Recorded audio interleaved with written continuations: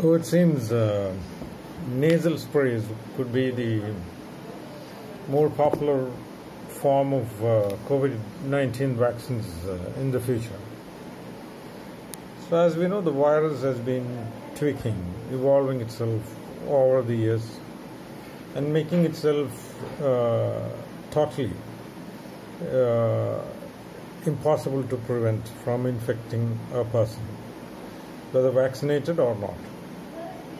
The messenger RNA vaccines have limited protective role in the sense that it can only protect against the known variants. The nasal sprays containing the spike proteins of the SARS-CoV-2 virus may not prevent infections from the new variants.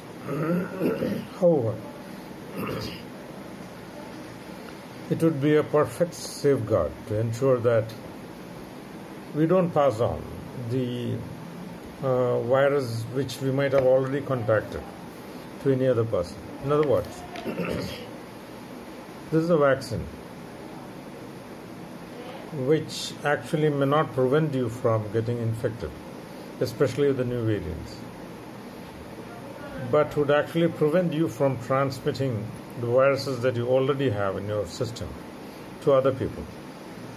So in a way, this is a vaccination, not to protect yourself, but to protect others.